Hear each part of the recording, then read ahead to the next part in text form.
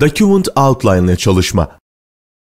Yüzlerce denetime sahip bir tasarımınız varsa, bu denetimi bulmak ve tasarım ekranında seçmek zahmetli bir iş olabilir. Bu tür bir işleme yardımcı olmak için Visual Studio'daki Document Outline adlı aracı kullanabilirsiniz. Şimdi şekildeki dosyayı açın. Burada bir ASP.NET uygulaması, bir Windows Form uygulaması ve bir de VPF uygulaması olmak üzere 3 proje bulunmaktadır. ASP.NET uygulamasında bulunan HTML sayfasında gezinmek için öncelikle Document Outline penceresini açmanız gerekmektedir. Bu pencereyi açmak için View menüsündeki Other Windows açılır listesinden Document Outline komutuna tıklayın.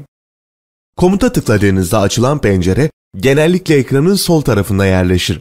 HTML dokümanı içerisinde body etiketini seçtiğinizde Document Outline penceresinde bunun seçildiğini görebilirsiniz. Document Outline penceresinde HTML elemanlarına tıkladığınızda seçilen HTML etiketi kod penceresi içinde de seçili hale gelecektir. Kod penceresinin alt kısmında küçük bir navigasyon çubuğu bulunmaktadır. Bu navigasyon çubuğu Document Outline penceresinin bir parçası değildir fakat başka bir kullanışlı navigasyon aracıdır.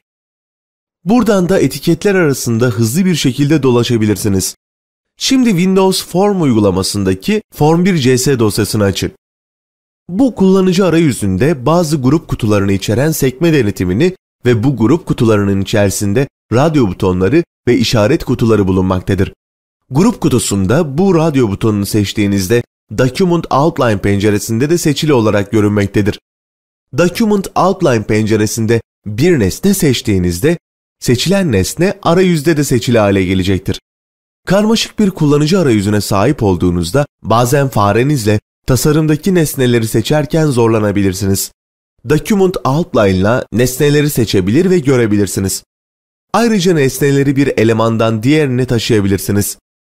Örneğin işaret kutusunu diğer grup kutusunun içerisine sürükleyip bırakabilirsiniz. Son olarak VPF uygulamasındaki Main Window XML dosyasını açın.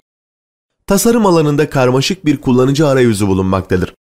VPF uygulaması ekstra görsel araca sahiptir.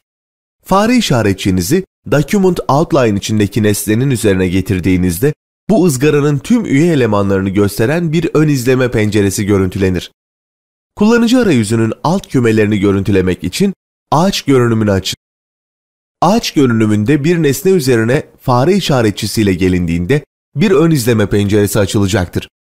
Nesneye tıkladığınızda tasarım arayüzünde nesne seçilecektir. Aynı şekilde tasarım arayüzünde seçili olan nesne Document Outline penceresinde de seçili hale gelecektir.